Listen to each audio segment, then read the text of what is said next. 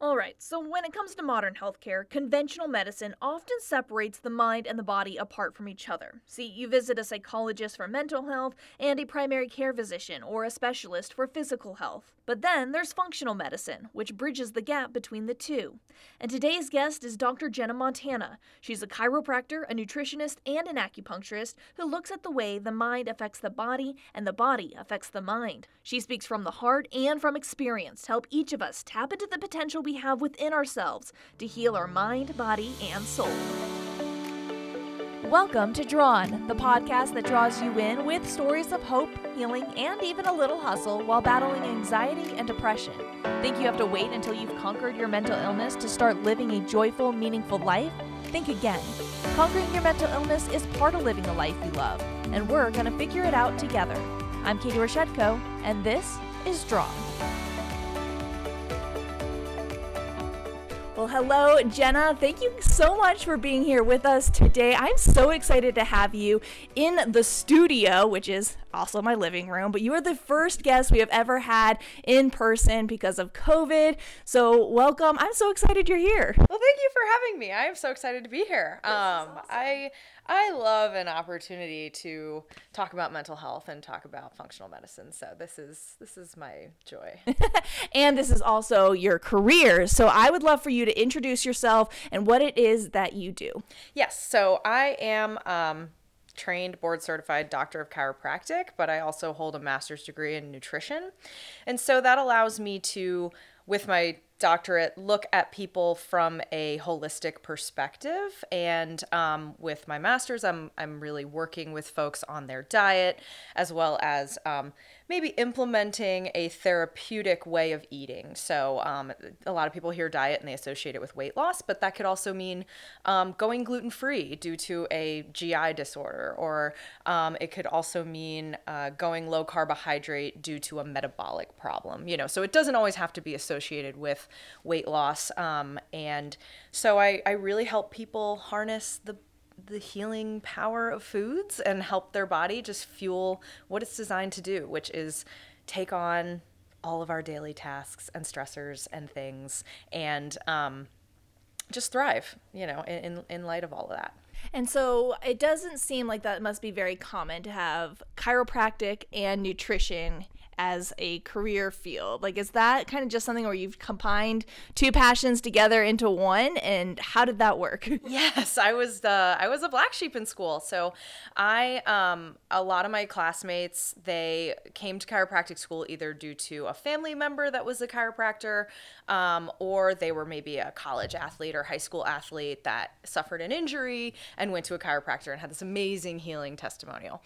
I had neither of those. I was just really into nutrition from a young age, initially through vanity. I was overweight as a teenager and I just didn't want to be anymore. So I, rather than counting calories and obsessively restricting or anything, I was fortunate enough to have a family friend who was a personal trainer. And so she taught me a lot about just processed foods and soda. And, I was eating trash. So she cleaned up my diet and just taught me how to eat real food and not skip breakfast and just very basic nutritional things that we kind of lose in the shuffle of life.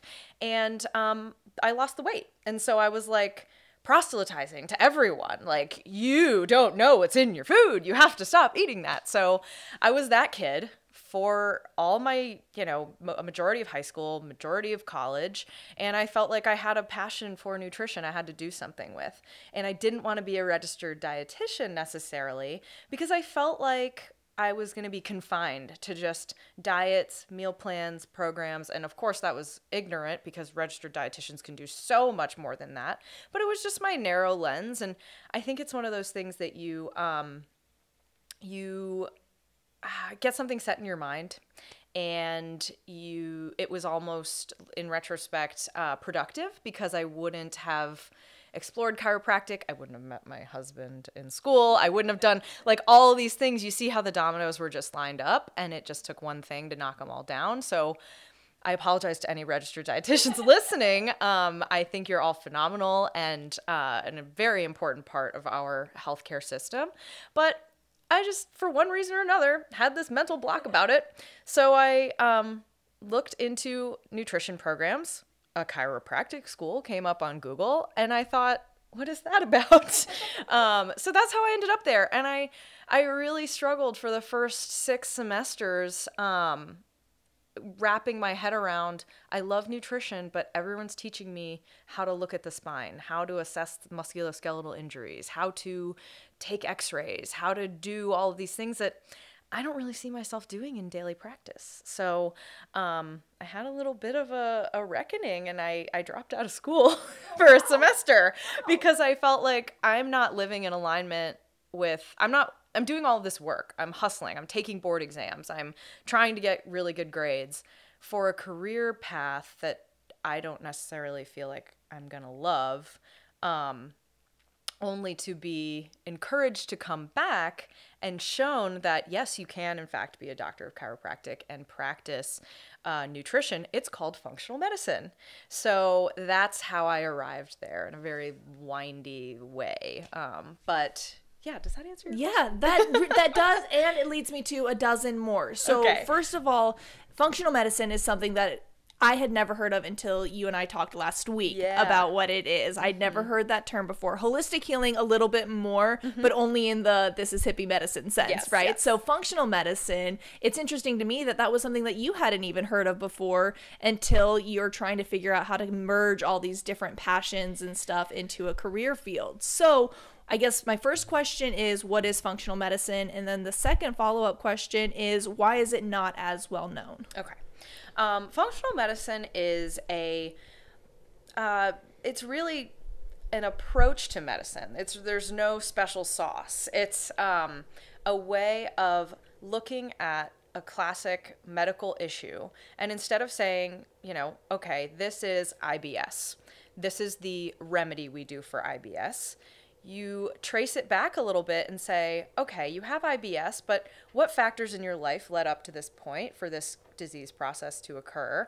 Or said another way, what is the root cause of this problem? And then we treat the root cause instead of treating all the symptoms. And so in treating the root cause, you address the symptoms, obviously, but that is the one thing that's really lacking in conventional medicine. You go to the doctor, they give you a diagnosis, and that's your day zero. But you've been dealing with this issue. Maybe it's been in the background for 6 years, who's to say? And then it finally all just culminated in one moment where you had this, undeniable cluster of symptoms you had to go see a doctor for, right? So, that is functional medicine in a nutshell. So we look at the root cause of a condition and also how all of the body systems are interacting with each other. So take IBS again as an example. You might see a gastroenterologist for that. And that gastroenterology specialist is going to be really good at looking at the gut, looking at the GI tract. They may even do a scope or colonoscopy or really, really get granular. But they're not talking about diet. They might not ask you, what are your lifestyle factors that exacerbate your condition? Have you ever taken rounds and rounds of antibiotics that disrupted your gut flora that caused these symptoms to occur? So there's some critical questioning pieces that are kind of left out of that initial exam with certain specialists. And they might not talk about how 10 years down the line with IBS and eating a certain way could go on to affect your liver, could go on to affect your heart with cardiovascular disease. So all of these conditions, they don't just stay confined to one area. Like, we have these body systems that are contained within our bag of skin, if you will, and they're all talking to each other, and they all are relying on the same, they're all interacting and responding to the same environment, So functional medicine is a systems-based approach to medicine, looking at how all of these systems are talking and interacting too. So the reason why it's not as well known? Yes. So it's not well known mainly because the term functional medicine, I want to say, was coined in the late 90s, early 2000s. So it's been a little bit considered fringe. And then integrative medicine came on the scene, and that was a popular buzzword for a while. So we kind of rode on their coattails, and we haven't had the right platform until very recently to bring it to people in a large scale. So I think social media has done a lot to establish functional medicine as an approach to care, as well as aligning proper figures such as Dr. Mark Hyman or Dr. Dale Bredesen, and some of the other mothers and fathers of functional medicine who now have a platform like social media to bring it to the people. So I was certified through the Institute for Functional Medicine, and a lot of these mothers and fathers have been promoting the Institute for Functional Medicine as a resource for patients to find a provider near them. It's also not mainstream because it's not really integrated in hospitals unless they're at the highest level, like the Cleveland Clinic. That is one of the few clinics that integrate functional medicine principles. I believe there is also a medical college in Arizona that has like an integrative medicine fellowship. So if it's not part of the medical school curriculum and it's not part of hospital protocol, there's a good chance you're not going to get that publicity because you're not going to be within the health insurance model too. So that brings me kind of to another good point, is that a lot of us are fee for service because we're not covered by insurance. And our approach, which usually takes a long form approach to medicine, which is, long initial history. My initial history is 90 minutes with patients. That's very rare that folks spend 90 minutes with their medical provider ever, unless it's on accident. And so in that case, you really get to know your patient and their full medical history, which allows you to get the most data to make the best informed decision. Insurance doesn't pay for that. It's a time-based game. So that might also be why we're not well known, because insurance isn't sending people to us. That's really discouraging, because I know that's a lot of the reasons why people don't get the care that they need is because of insurance problems, and then also just a lack of information being out there. And so now I'm curious as to what kind of clients do you see? Sure. So I see kind of the walking sick, if you will. So the folks that have been told by their doctors they're not that sick, it's all in their head, just take this pill and that's the best we've got for you. And so they're searching for, one, an explanation as to how they arrived here with this issue. And they're searching for a different approach, because maybe the remedies they've been prescribed aren't addressing their quality of life. So maybe they're reducing some of their symptoms, but they've made new side effects or what have you, or they're just not addressing the problem good enough. And so things like GI issues in general, so that's anything from acid reflux, IBS, Crohn's, ulcerative colitis, celiac disease, respond really well to functional medicine because a lot of issues stem from the gut. And so we get really good at looking at the gut. Our assessment techniques are pretty good. And most of it can be modified through diet because that is where we interact with food, the GI tract. So I always start with GI issues. There's even a naturopathic principle, which naturopathic medicine is probably closest to functional medicine from a, just baseline approach. I'll look to, I think all disease begins with the gut. I think Hippocrates said something to that effect. And so in that, you can start with the gut and just go from there. Now, that's not to say I don't see a lot of folks with thyroid issues, suboptimal thyroid numbers, where their doctor said you don't have a hypothyroid problem. But then you take a functional approach to looking at their lab work and you say, oh yeah, you're running on empty, or things like just anything mediated by stress. So I see a lot of folks in like that fight or flight mode, that sympathetic overdrive. And so they're just wired and tired. They can't really put a finger on what the problem is, but they just don't feel right. And so you can't go to your doctor and say, I just don't feel right, because they'll write you a prescription for antidepressants, which is fine if that's the problem. But a lot of folks they have a profound iron deficiency, or they have profound B vitamin deficiency, which is why they have no energy and why their brain can barely function for them. Not necessarily anything situational. So functional medicine's nice because we're going to ask you about your diet, but we're also going to ask you, is there anything situational that is going to make your healing process more difficult? Do you hate your job? Are you in a bad relationship? Are you not sleeping because you work night shift?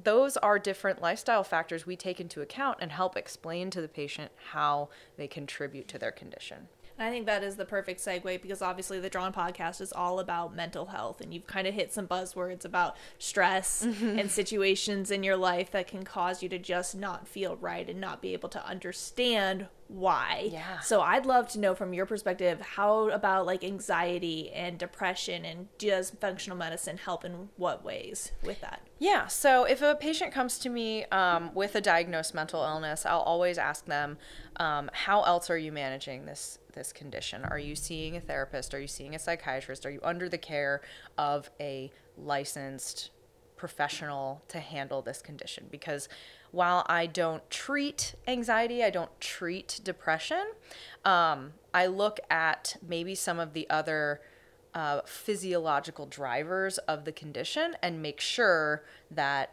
they're not suffering more than necessary. You know what I mean? So maybe they'll come to me and say, I just went through a divorce and I'm having terrible anxiety, but I go to a therapist and I'm getting 80%. I just want to get to that extra 20% and feel really in control of things. And so I'll say, I'm happy to work as part of your healthcare team. You know what I mean? And so take anxiety, for an example. We associate that with a hyper activity of the adrenal glands, with that cortisol release, our main stress hormone. So I'm a big fan of cortisol testing. You can actually test it in your saliva. The best way to test it is a 4-point cortisol test, because cortisol should go up in the morning. That's what wakes us up, opens our eyes from sleep, and then it should gradually come down. It kind of rises and falls with the sun. So we call that a diurnal pattern. It's a very common test that I do, because if you don't address the stress response mediates the immune system, which mediates the healing process, and you're not going to gain any ground until you address stress. So that is where I see functional medicine play the biggest role for mental health issues, is just helping the physiological overactivation or underactivation, if it's depression, to make sure that that mind-body loop gets broken, and so you start to feel different in your body, your mind will feel different, and so on and so forth. So that's really interesting. So it's like you've got, a lot of the times I feel like people will go to a psychologist or a psychiatrist for their mental health. Yep. Then they go to their primary care physician for their physical health. But you're really looking at it as that holistic way of mind-body synchronization almost. Yeah, and I was forced to acknowledge this relationship at a fairly young age. I was 17 years old when I just stopped experiencing my menstrual cycle. I say that like, boop, I woke up one day, everything was great, the birds were chirping, and I didn't have a period. No. This was in the hopper for months. You know, I was a senior in high school. I was under an immense amount of stress. I had applied early to the college of my dreams. I had no backups. I got waitlisted. Add to that, I was in a super toxic romantic relationship. I was trying to not phone in my senior year, so I was in all these different clubs and really over-applying myself. And I had to come to grips with the fact that this was the most stress I'd been under in my young adult life. And I added to that mix of things, I was under eating because I was so stressed, and I was trying to control anything in my life that I could. And most teenage girls will reach for food as a means to control. And so I was just doing what culturally I had learned to do, right? So you do that, and your body is going to say, maybe ovulation isn't a great idea this month. We're going to skip. We're just going to take the heat off that region. Well, being in a toxic relationship, the question became, are you pregnant? Ooh, With a missed period, right? So it was like, yeah. no, worst time ever. And so it obviously I was not pregnant, but it was just one of those added things that I did not need. And I saw very directly how my mental health had a bearing on my physical health and how my body pushes back when I'm stressed. And I was kind of forced to acknowledge that. And so I never had a single practitioner. I went to a reproductive endocrinologist. I went to my gynecologist. Nobody asked me, are you under a lot of stress? Are you eating? What do you eat every day? Do you eat enough food to sustain a 17-year-old woman's body? So since nobody asked, I wasn't going to say anything because I didn't want to get in trouble by an adult necessarily. I wasn't going to volunteer such information. So that was where I had realized I want to be the medical practitioner that asks those questions and is able to bridge that gap, between mind and body, because you're kidding yourself if you think there's no connection. Wow. So at 17, was that when you realized the synchronization between mind and body, or is that something that you've kind of realized looking back that was where the moment was that really everything clicked? I would say it was more of a retrospective kind of realization. I remember in the moment feeling like so certain that I ate plenty of food and I can handle all of this. It's not my first choice to be waitlisted from my dream college, but I guess I'll just have to deal with it. I'll be fine. And then looking back, maybe 2 years later, as I started to research stress hormone, as I started to research how to get my period back, because of course it didn't just miraculously come back as I started college and was more stressed. That's more stressed. Yeah, exactly. I learned about this funky little hormone called cortisol, and I learned about how it impacts ovulation, and I learned about how calories are necessary for a regular reproductive cycle and things like that. And so it was like that V8, like smack your head moment, like duh. And once I realized that connection, I thought everybody needs to know about that connection. And so I went out to go do that professionally, and there was no name for it. So I That's fascinating to me, though. So I guess I'm curious now, what has kind of been your mental health journey since then and stuff? Because I can imagine that it wasn't all sunshine and roses from the time you had this kind of bout of stress at 17 up to where you are now. Yeah, so it took some time. I got into the college that I was waitlisted from. I remember getting together a binder of like all my accomplishments and mailing it to the school and letters of recommendation, and really just like putting my nose to the grindstone to get into the school. And so I get in. Great. Awesome. Everything's good. Enter freshman year.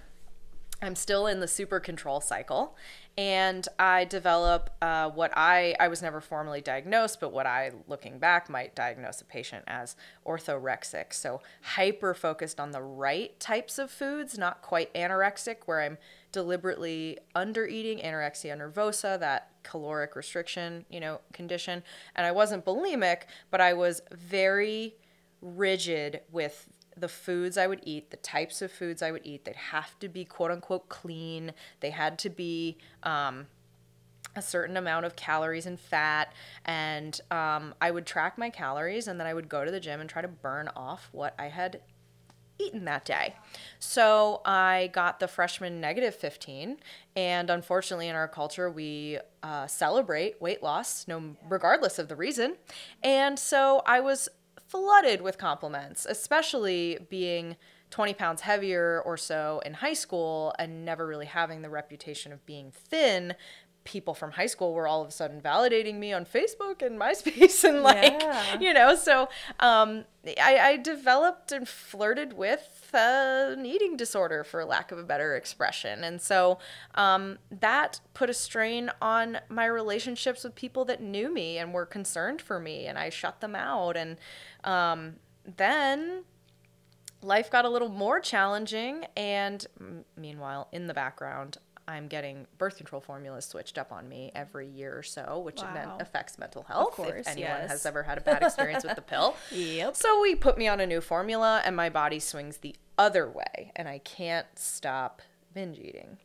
And so I gained 30 pounds in 3 months, which of course did a doozy on my mental health because I was so wrapped up in my physical appearance, looking healthy. I always told myself, how am I going to teach anyone about diet and nutrition if I am 5 pounds overweight and gaining all of that weight? So I was in direct conflict with all of my, life goals, and I was a very all or nothing person at the time. So all of that to say, I had mental health support throughout a lot of it.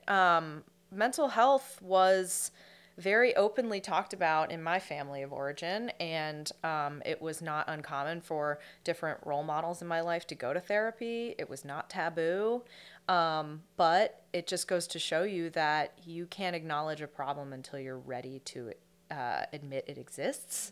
And so the right mental health counselor will gently nudge you, but maybe not present it to you when you're not ready.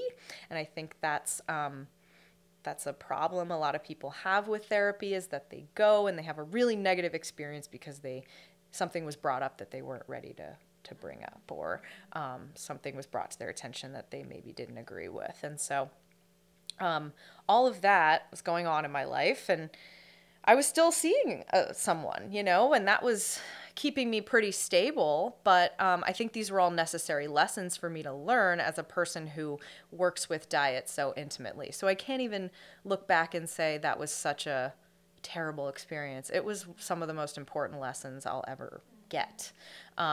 So fast forward, struggling on and off with anxiety, low moods, crazy PMS, feeling like almost PMDD, premenstrual dysphoric disorder, which is PMS at a hyper pathological level, and just always feeling like I could functional medicine my way out of it, until I finally, I think the pandemic really made me admit that there is a place for pharmaceutical intervention, and just have a plan to get off. Let it get you through an acute stressful period, but work with your provider, say, this is my exit strategy, and let's reassess in a certain amount of time. I don't think that conversation's had enough in the mental wellness space.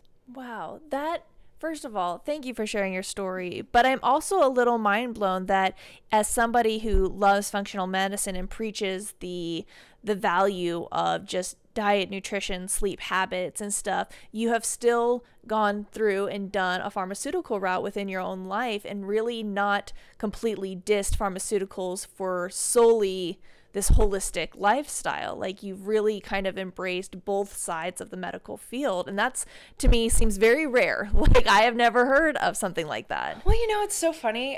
Just this past week on Instagram, I was clicking around and I saw, I believe it was Paleo Running Mama, who's a very open, dietary-based wellness account. She posted a very poignant post, for lack of a better word, about medication shaming within the holistic space, and that it's like, any of your depression is due to food sensitivity, or it can always be, traced back to something you're doing wrong. And that's a toxic trait within the holistic world. I think that we should meet patients where they're at and not alienate them. And I think that in order to do so, you have to have a healthy understanding that these medications do have a purpose and do have a role in healing. And it's not a personal or moral failing if you have to approach that route. And it's, whether you're helping someone get on it or helping someone get off of it as a medical provider, and understanding and compassion is always going to be number one, I think, if you're going to do it properly. And you mentioned moral failing, and I think that was really important to note, because that's exactly what I went through when I was in the process of really needing therapy and not wanting to go. My husband pretty much had to drag me to therapy, kicking and screaming, and I was the person who was going to sit on that couch with my arms crossed for the full hour and not say anything, because of that idea that, like, I can't hack it in the real world. This is what happens to people who fail. Yeah. They have to go to therapy for it. And then when therapy led to needing medication, that was even more hard to accept, because I was like, not only am I in therapy, but now I'm taking medication. Like, there must be something wrong with me for not being able to handle this real world that I'm now in, that everybody else seems to be handling just fine. What's wrong with me? And then on top of that, all at the same time, you know, there was a lot of changes going on, good changes, you know, things like getting my dream job, things like marrying my best friend. But I was also going through the change of moving to a new city away from friends, change of leaving my church of 8-9 years, the change of, you know, your identity from, you know, girlfriend to wife, you know, from, for me and my job, from producer to reporter, all within this 3-month time span. And for me, one of the symptoms that came out of that was I developed really severe gallstones and had to have my gallbladder removed. So it was change after change after change. Mentally, I was floundering. And then on top of that, my physical health was deteriorating. In, again, 6 months, all of that happened, right? And stuff. And it just blew my mind when I realized that deep down, through a lot of therapy, the root of that was my belief that all these things had happened and was happening to me because I had failed, that I couldn't hack it in the real world, and that it was a moral failing, that all of the prep work in college, all of the time and money and resources that were thrown into my education, all of the belief that my professors or my parents had in me was all for naught, because here I was on my therapist's couch. Yeah. It was awful. It was awful. And now I can look back on it and be, you know, I just want to wrap that girl in my arms and be like, I'm so sorry that you ever felt that way. But I have a feeling that I'm probably not the only one out there who has experienced that kind of psychological circle in your mind. Absolutely. I mean, I joke that, you know, people who go to therapy do so because the people in their lives won't go to therapy. So, you know, there's nothing wrong with therapy. We developed communication as a species to exchange ideas. Okay, that's all therapy is two people exchanging ideas. One just so happens to be educated in the pathology of ideas, and the other is afflicted with incorrect ideas generally about themselves, right? Yes. And that's really where a lot of it comes from, I think.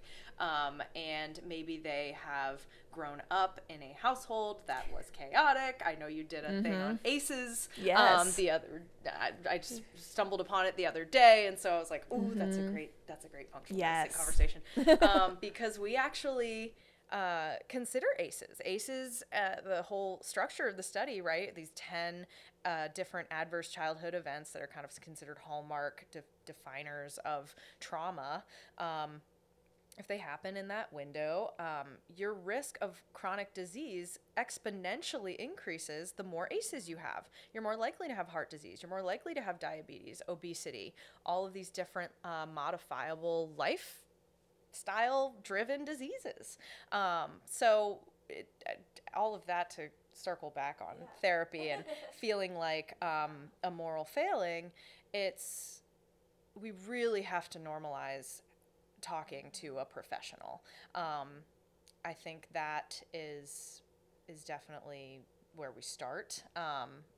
It's funny. It's almost like in some places I have lived, it's more socially acceptable to take a pill for depression or anxiety than it is to actually talk to someone. And that kind of blows my mind as someone who grew up in a household that was so open about stress and trauma and psychology and mental illness. So. Yeah, and you know what's really interesting, and it really wasn't until I started to talk about my own mental health journey that I found out through my parents the history of mental health in my family. You know, whether it was my dad's fear of school growing up, and that has led to a lot of need for performance and accolades and stuff, which is very rooted in what a lot of my triggers are, is that need to be desired and praised and stuff, and how that's led into seasons of depression for himself, cousins, aunts, uncles, you know, some who have, you know, unfortunately gone to the extreme, which has led to suicide, and then other people who have just gone through really dark seasons and stuff. You know, all of these people in my life that do have that hereditary line and stuff, but also just like knowing that like my family's not immune to this, and yet my whole life we were the Rochettkos. We didn't talk about it. That happened. That was great for those people. Those people go to therapy. Those people get medication, but we deal with it ourselves. And so it really wasn't until I think I started talking about it that the conversations started to open up. And it was like, oh, like maybe we have a little bit more in common with this. And if we just keep talking about it, we won't feel so isolated. Because that's the thing about depression and oftentimes anxiety too, is that it feels so isolating. You feel like nobody else can possibly understand what you're going through, or that you have failed. So we like to keep those failures to ourselves and we don't talk about them and stuff. But that feeling of being able to finally communicate with family and friends about what I'd been feeling for years was so freeing. And I'm very fortunate that it was reciprocated and that it was given, like comfort was given to me rather than being shunned. But I know that's a lot of people's fears when it comes to mental health. Well, it's interesting that you say that, because I think it's a acknowledged fear that nobody understands what I'm going through. It's such a weakness that I can't hack it. But I see too, when you're not feeling well, you're not feeling your best, you isolate yourself, you withdraw, you go inward, and it's all about your pain, your sadness. And maybe there's a part of you that doesn't want to get that on anyone else. So you shut yourself out and you don't share.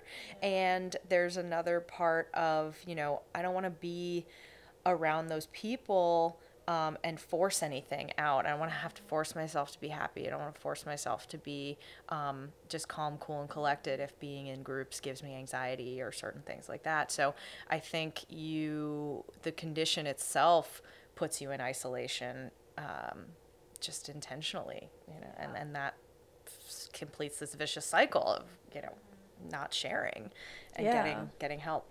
Yeah, we don't want to be a burden on people, and that's often like, sacrificial to a fault, almost, and like emphasis on the fault, because we need people. Not only, I think, are we communication-driven people, but we're community-driven people. We are creatures who need community, and to isolate us from that, like you mentioned, the pandemic, if anything taught us about our need for people and in-person interaction, it was this pandemic that said, no, you can't do that for your own health risks and stuff. And that was really traumatizing for a lot of people. And I think not only did we have the physical fears of COVID and what that would mean, but now we're seeing this huge mental health epidemic as well, because more people than ever are now admitting that they have depression, that they have anxiety, that they're having PTSD, that they're having other traumas and stuff in their life that are being triggered, because of something that might have happened within this last year. So I'm curious for you, as a functional medicine doctor,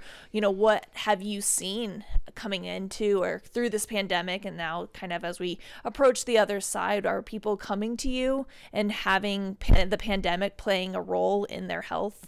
Absolutely. I think in the simplest way, people gained weight in quarantine, so they want to address those quarantine pounds, so to speak, and so they don't, they're like, yeah, I'm snacking, but it just doesn't add up. Why is this so much weight, or something like that? So we might break it down from a lifestyle approach. We may look at what their stress hormone's doing. We may look at are you not moving as much, and how that impacts your mental health and your appetite and your energy levels and things like that.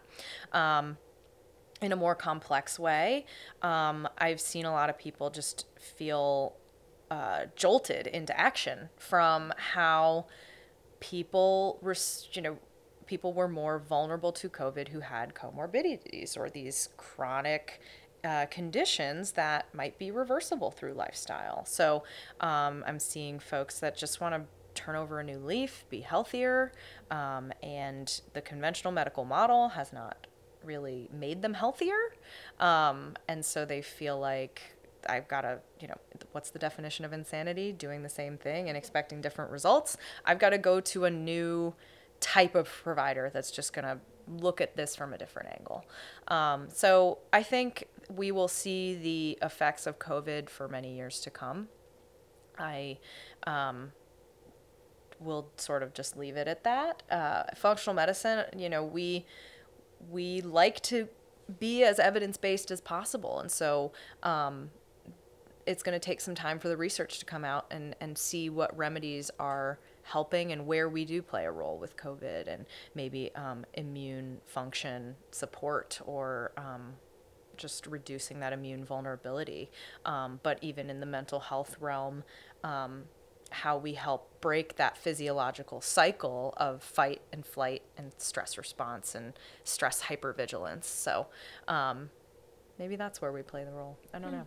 That's so interesting. One of the things I wanted to talk about too before we go is acupuncture, because it was a story that you and I had done with earlier. And what I really loved about understanding acupuncture and having you explain it to me was really the nerdy side of how it applies, or how like the ancient Chinese influence on acupuncture, and how we've kind of shifted that into what we consider modern acupuncture, and how not only does it help with back pain and muscle pain, arthritis, migraines, but also mental health, stress of course being one of them. So I would love for you to kind of explain to all of our listeners what it is that acupuncture is and how it can help even in the mental health field. Yes, of course. So acupuncture is the process of taking very fine filament needles and inserting them at very specific points in the body, called acupoints. And those points fall along different channels of energy called meridians. And so we call them channels of energy, we call them meridians. These pathways, if you look at them on an acupuncture point like map, basically, they correspond with different blood vessels, different bony structures, different nerves. And so maybe in that lies the mechanism of how it works. There are a number of working theories of how acupuncture works. Different points have been shown to cause local immune response. There's some really new, fascinating data on depression and inflammation of the brain, inflammation being an immune driven process. And so if the immune system's changing in the body at a specific acupuncture point, the nervous system's going to pick that up, and the nervous system's going to report back to the brain. So what's going on when we stick a needle in your hand, but it causes you to feel more calm, So acupuncture, that's the technique. You take these filament needles, you put them in little acupoints. Then they sit and rest for about 30 minutes, and you'll lie still in a dark room, maybe a little bit of music playing, and just allow yourself to be still. I think something physiological happens when folks are just allowed to tune out for 30 minutes. And so I think there are mental wellness benefits in that alone. Add the needles, you've got a beautiful combination. There's some really fascinating research about the vagus nerve, or cranial nerve 10, that supplies our heart, our lungs, our GI tract, our throat, and the muscles of our throat, where we feel a lot of stress, right? That's kind of where I'm going with this.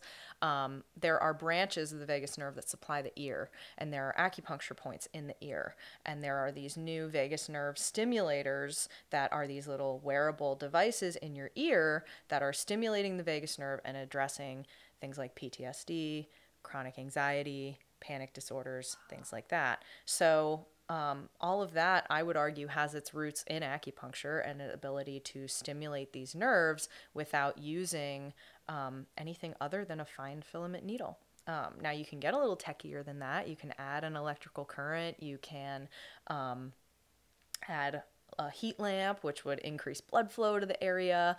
But at its very core base, nature, it is sticking small needles into specific points and letting them rest.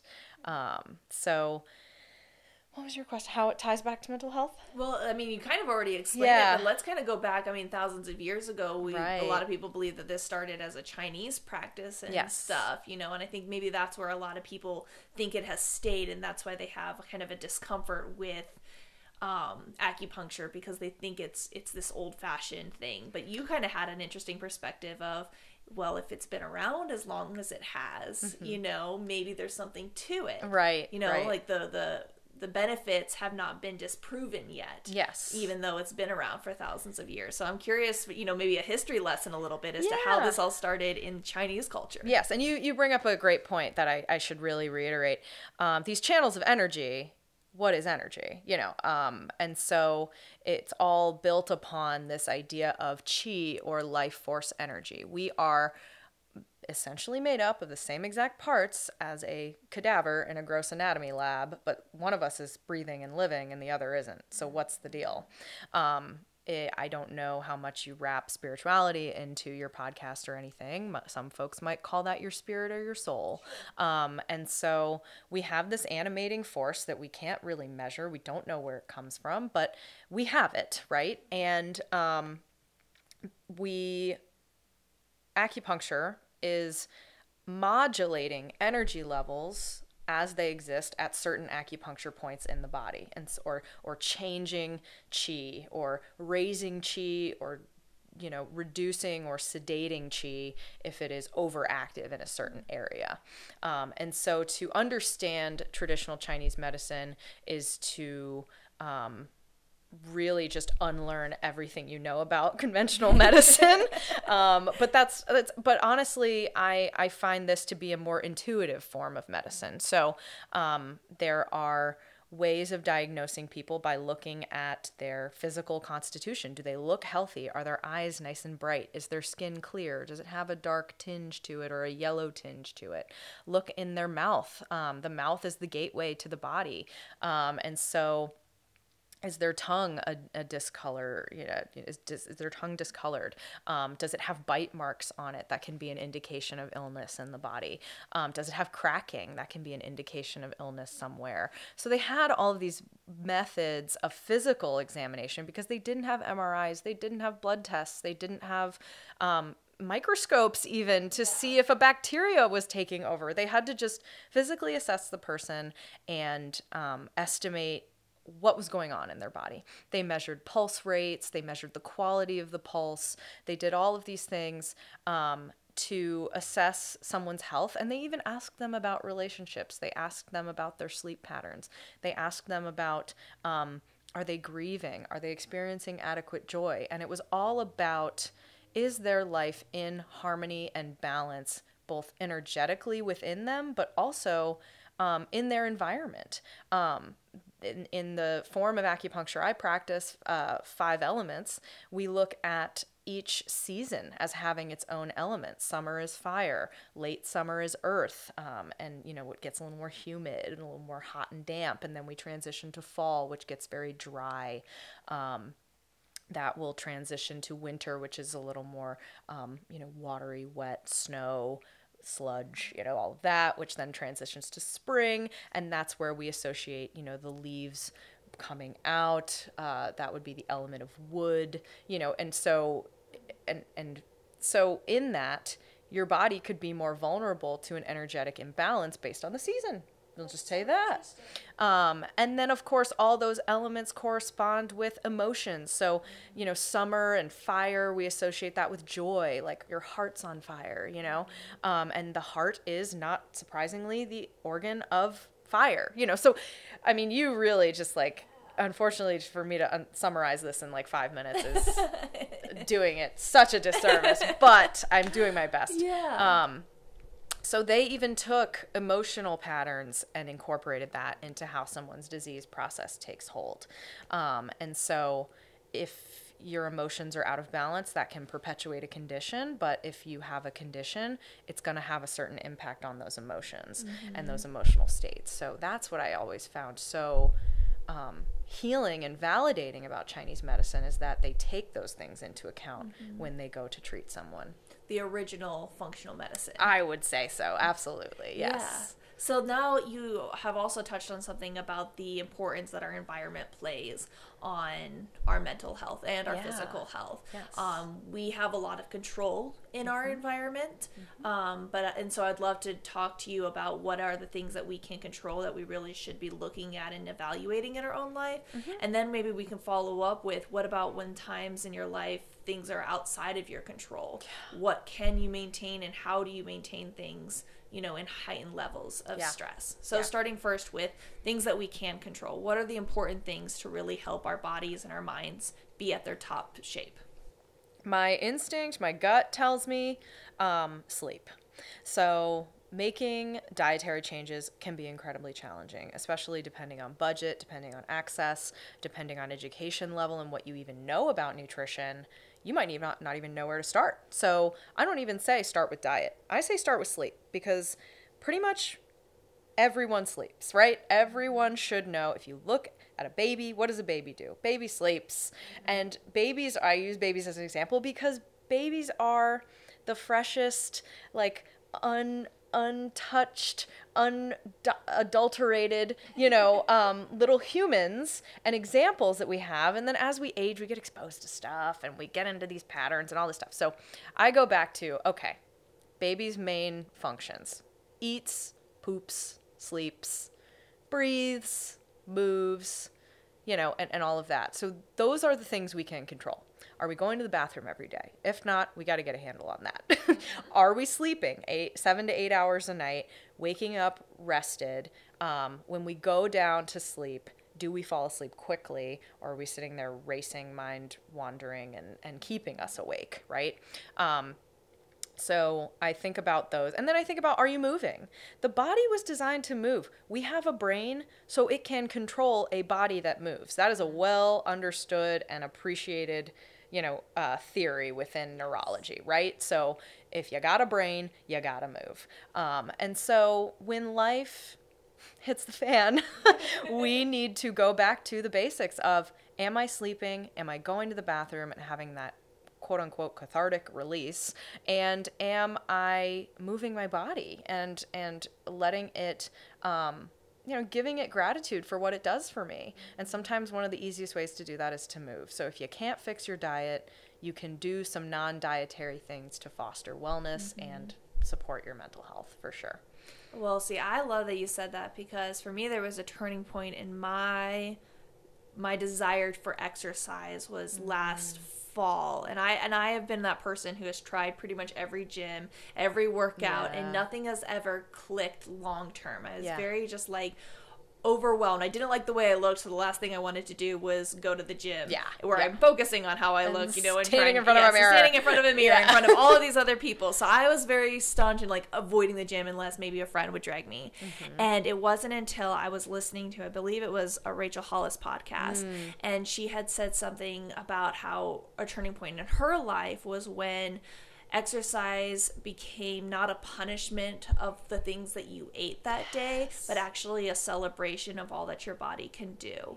And when I changed my attitude from thinking of the gym as this like grinding, grueling thing that I have to do, and more of a joyful occasion of just like, look at what I can do with my body. I can run, I can jump, I can lift weights, I can do sit-ups, I can row on a rowing machine, and I can have fun with these people, I can listen to great music and stuff. Suddenly it became a joyful experience rather than a punishing experience.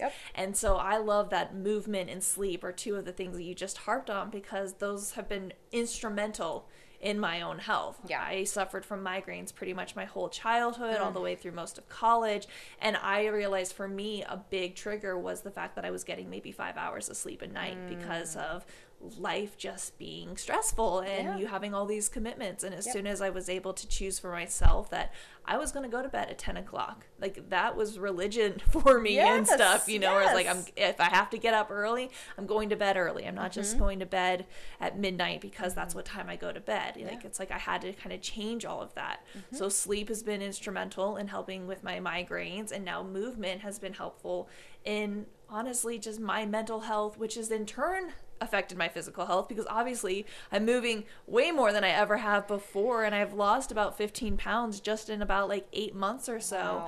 Not through any extreme dieting or anything like that, but just simply not sitting, pun intended, in my sedentary lifestyle that I had been for 3 years now and stuff. So that was huge for me, so I'm so glad that you said that. Well, I like that answer too. I like those two things because they're free. Sleep is free. Walking outside of your house is free. Now, granted, not everybody lives in a safe place they can go for a walk, but you can walk around your house. You can turn some music on and dance in your house. You can, and it doesn't have to be this grinding, sweating, grunting, self-abuse. It can be just a celebration of you and your body. So it can be doing squats at the kitchen counter. It can be doing, like I said, dancing. It can be leg lifts while you watch TV. I think we have to get a little more creative. And unfortunately, mental illness can sometimes be the killer of creativity when we're stuck in that withdrawn state. And so I think sometimes just seeking help outside yourself to say, hey, have you tried this or that, might be the catalyst to someone starting that healing process. Because if you physically feel better from the neck down, I think that has a spillover effect. Yeah, I think it really does. We've talked about yes, because we've talked about how the body and the mind work together. This kind of Ouroboros of the snake eating its tail. Mind affects the body, body affects the mind. Mind affects the body, body affects the mind. And so when we can figure out how to stop the body from being in pain, that can help the mind stop being in pain. And if we can get the mind under control, then maybe then we can get the body to go into alignment with that and how they all work together. So we've talked about things that we can control, but what about the seasons that we all have come into when things are going on that are outside of our control? How do you recommend people, I guess, like you said, go back to the basics, focus on those control. But what about those more difficult seasons and stuff? And what advice do you have for people going through those? Yeah, I think life in general is about choices, right? So you can make the choice to sleep less, or you can make the choice to sleep more. You can, and that's how we get in a pattern, is because we're repetitively making that choice. Just a nugget in my own, this isn't anything I learned through, my medical education, but through my own process of learning and helping my mental health, I found a book called Loving What Is by Byron Katie. It's a phenomenal book, and it walks you through the systematic method of questioning. So I say that life is about choices, and making a choice to believe a particular narrative about a situation is usually our undoing, right? So the Byron Katie, Loving What Is, she has this process of inquiry called the work. And so it's these 4 essential questions, and it helps you take a situation or a negative belief about yourself, like, say you're going through a season of relational strife and you truly believe that you're a bad wife. That's the loop that you're on. The process of inquiry asks you to assess, 1, is that true? Is that objectively true? Is that something you can measure? Is there a good wife score sheet we can consult? Generally, the answer is no. Yeah. Okay. And then, is there a stress-free reason to sustain that belief? So do you feel a little more in control if you can just slap a "I'm bad" label on yourself? Is that your go-to device? Okay. If that's the case, go ahead and keep believing it to keep yourself safe, but we're going to ask you to revisit that and why you do that. If it is in fact productive for you to sustain that belief, maybe it's not, the "I'm bad," but it's something else, then you might just stop there in the inquiry process. If there really isn't a stress-free reason to keep looping on that idea, then you go to the next question, which is, who am I when I don't have this belief about myself? I love that one, right? And then the final prompt in the work is turn it around. So what's the opposite of that belief? I'm a good wife. How do you feel when you have that belief? And then you sort of explore that. So she's actually created an app called The Work that I want to say it's maybe $4 to download, but it walks you through just a text form fill out of what's your messed up belief, and then it takes you through and makes you journal and answer those questions. And by the end of it, you might feel a little more like, So when your life is out of control, generally we look inward to change, the situation or our belief about the situation. And that can be for our benefit or for our undoing. And so I really like that device, because I think, yes, you can go back to basics and you can address the physical things, but maybe as you are exercising or you're on your walk, you're just looping mentally about your scenario and your situation and how you can't ever get out of it. And that's not necessarily true if we just go through those inquiry questions. And I think it's important too that there's people have gone through a lot of heartbreak, especially within the last year. But maybe it is the loss of a loved one, or the death of a child, or a substantial loss of health, or something like that.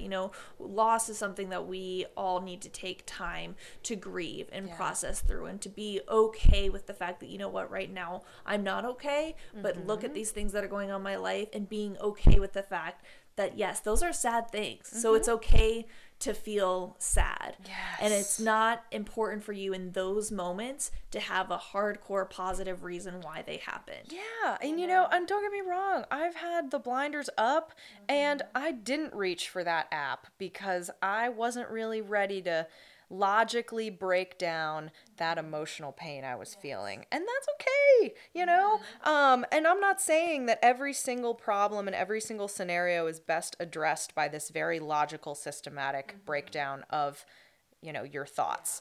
But if it's a chronic thing you've been looping on and you feel like you've given it enough time and it still haunts you, then turn to those things. But by all means, feel the feelings, and let them run their course. And I'm a journaler, so I just write stuff out like crazy.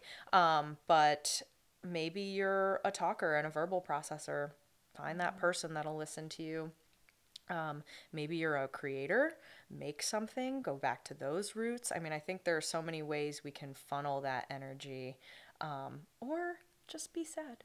That's okay. You don't have to be productive, and that's okay. Exactly. And when you are ready to maybe do something about the grief and stuff, I think one of the best things that I've really learned is that, you can believe that everything has a reason, and in the moment have no idea what that reason is. But I think eventually you can get to the point where you can either discover the reason as an aha moment, or you can create the reason and stuff. And that, if you really want to believe that everything happens for a reason, which I think a lot of us do, because it does give us that sense of deeper understanding about why the world is the way the world is, when we can then create the reason for us, being okay, I had to go through X, Y, or Z because this is where I'm at now. This is the reason why I'm here. That can also be very, very healing about kind of just that idea of changing your attitude about when you look back at these negative situations that have happened in your life, which you have just done, earlier in the podcast, and you're talking about, going through your eating disorder and your health issues and stuff. Now you're looking back on that with a positive lens, seeing that yes, because of X, Y, and Z, look at where I'm at now and look at how I'm helping people. And I know I've been able to do that with my own life. I mean, this whole podcast is the reframing of I've gone through a mental health journey of my own, but I have to be able to take all of that knowledge and apply it somewhere, and hopefully in turn help people, because for me, I think helping people is one of the greatest forms of healing and stuff, is being able to say, I've been where you've been. I totally get it. We can go through this together. Yeah. And I think that's perfect, because it takes you out of this victim mentality and this victim mode and puts you in a more empowered place and makes it all not for nothing, and it gives purpose behind the mess. So I think that's what it's all about. If you're gonna have something bad happen, use it in some way to help someone else. Definitely. Jenna, this has been amazing. I can't believe that an hour has already passed. Oh my gosh. How crazy is that? I would love for you, final question, what advice do you have for people? Any advice? We're not even going to limit it to mental health or functional medicine or anything like that. What is kind of your soapbox advice that you really think is important for people to know about? I just really feel like it's so open-ended. I could just go so many ways with this. I I really would encourage people to live an examined life. I think that gives so much meaning to so much of the suffering that we've gone through, and to not suffer in silence and to not be... Yeah, stoicism has its place, and it's one thing to clean up some of your self-talk and not be as whiny, and it's another thing to really look inward and see how things are affecting you and what education or lesson can be gleaned through certain, strife and difficult situations. If I can just encourage people to do that more, I think we would just have such a better world if we just did a little self-examination sometimes. I can completely concur with that. Yeah, absolutely. thank you. All right. Well, Jenna, tell everybody where we can find you on social media for people who want to connect with you further. And then also, I know that you have Cultivate Wellness for people who are listening here in Virginia who might want to also reach out to you for that. So kind of what are the platforms that people can find you on? Yes. So I'm not as active on social media as I used to be. That is directly related to my mental health. So I am trying to get back there. I know that I used to use it for good, and I just know a lot of people use it for bad. And so I'm trying to find the balance there. But if you are on Instagram and you do catch me, it's dr.jennamontana. That's my Instagram handle. And I do encourage folks, if you want to know more about functional medicine, ifm.org, find a practitioner near you. Or if you just liked what you heard on this podcast, I do telemedicine. So we could work virtually, or you can go to my website, cultivatewellnessva.com, and start the appointment process on there.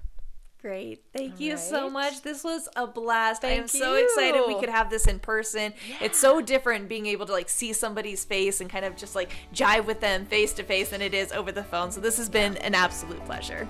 Oh, thank you.